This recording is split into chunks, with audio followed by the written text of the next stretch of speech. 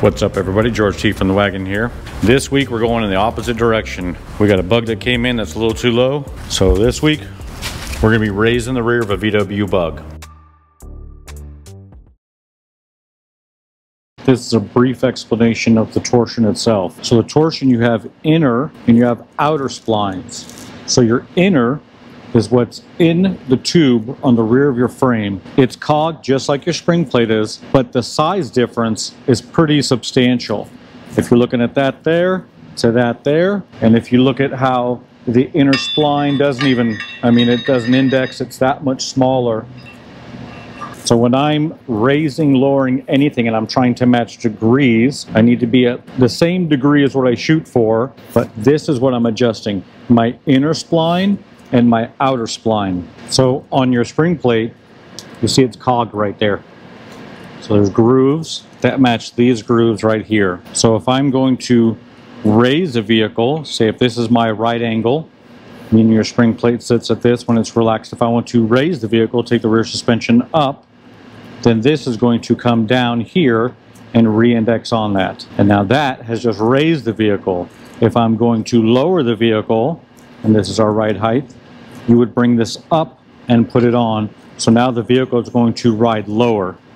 So just want to give that brief explanation so you understand what we're doing, what we're taking apart, and what we're adjusting.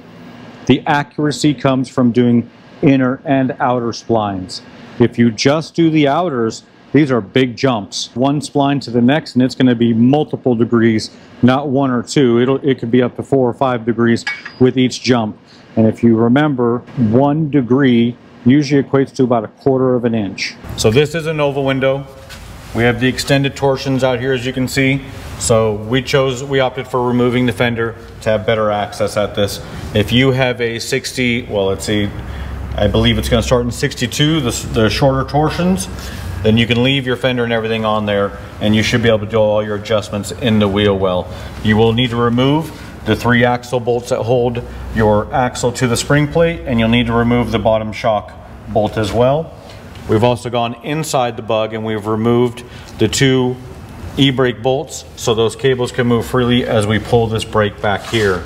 Keep in mind, you don't want to put your boot under too much stress. So we're going to be playing with this for a while. As you see me doing my lowering videos, I'm going to be pulling this apart, most likely adjusting inner and outer splines to get the desired angle that we're going for. This bug came here, and this has a wicked case of the Carolina squats. And when we're just putting it here in a relaxed state, we are looking at a 3-degree angle on this spring plate here. It's not under load right now. We have everything disconnected. And this should be somewhere in the area when it's in a full relaxed state, reading about 21 degrees.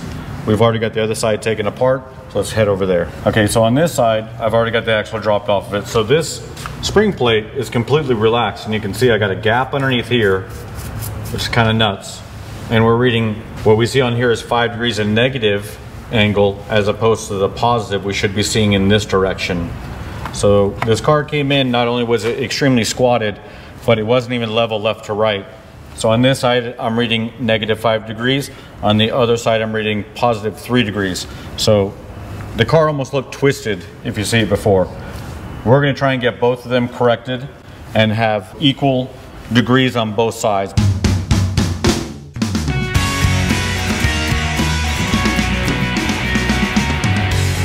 Okay, so we got this jack here, relieving this of any pressure on it. So you can see that's moving independently. And we've adjusted this down.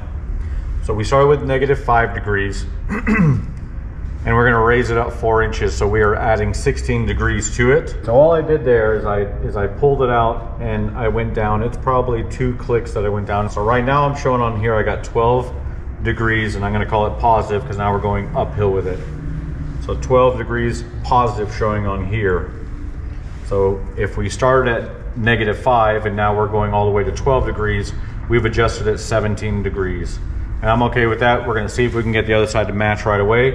If not, we're gonna start playing with inner and outer torsions. We have the spring plate, the 3 spring plate bolts that go onto your axle tube removed. And we are going to separate that from the spring plate.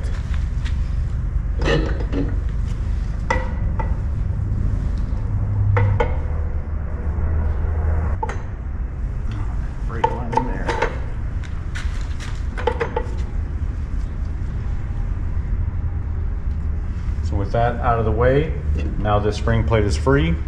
We're gonna start removing this. Our goal would be to get them equal to each other. So I'm gonna see if I can get the same 12 degrees on this side that I'm showing on that side over there.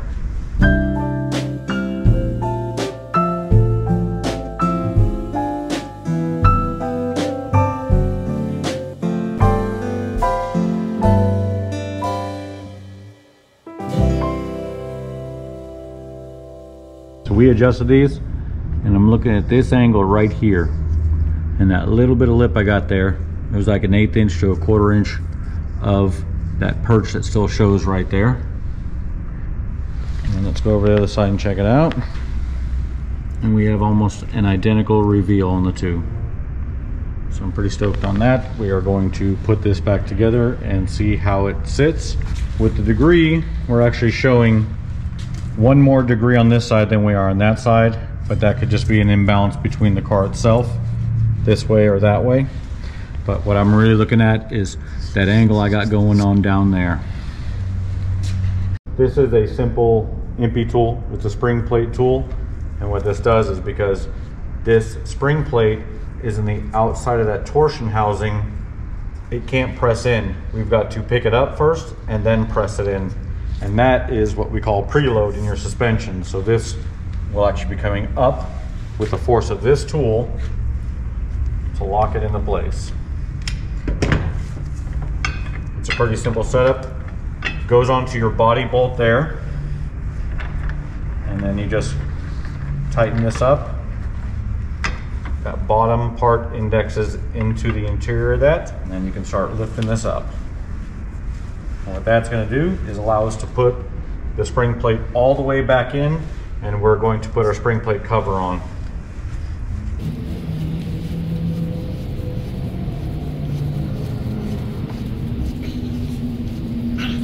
So there we're clear of the housing. It actually takes a bit of effort, and you can even see it kind of puts a bow in my tool. That's a lot of tension this thing is under. This is a very dangerous point when you're working on suspension, so you need to be really work-wise when you're doing this. This is under tension. If you don't have a tool like this, you can do it with jacks. I've seen people do it. I don't recommend that. You're gonna hurt yourself that way. People do it all the time. Take your own chances, what you feel comfortable with. Or you spend maybe 40 bucks for this tool. That's the route I would go. Especially if you plan on working on Volkswagens, yours, your friends, if you have multiple Volkswagens. All right, we're gonna get that cover put back on, get that snugged up and put it back together and put this thing back down on the ground, see how she looks height-wise. Seen in some of my other videos where I've done rear torsion adjustments, but the hardware that comes with it is usually too small to bolt your spring plate cover back on. So what I do is I have longer hardware that I put into it, and then I cinch it up, and then I'll go back and replace each one individually after I've got the spring plate cover cinched back up. The longer hardware allows you to pull away from it a little bit and get a better angle on tightening it. It's up against a rubber bushing, so this does have some give, and this longer hardware allows you to move it in here. In the book, they recommend 2 studs at a diagonal, and then push the plate on and then start putting your hardware back in. I don't have the 2 studs at a diagonal, so this is the way I do it.